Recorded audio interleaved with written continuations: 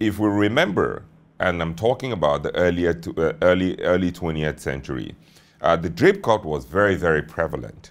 Most famously, shall I say, worn by His Royal Highness Edward, the King, previous King of England, who eventually became the Duke of Windsor. Some would call him the godfather of drape. His tailor was Frederick Schultz, a Dutch tailor, a Dutch master tailor and cutter.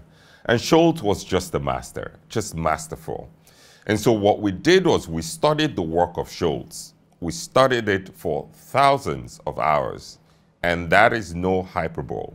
We studied the work of Schultz for thousands, hundreds certainly of hours. And we borrowed some of the basic principles of Schultz's work and we incorporated it into our AskOkey drape cut while introducing some modern flair to it to avoid that anachronistic look.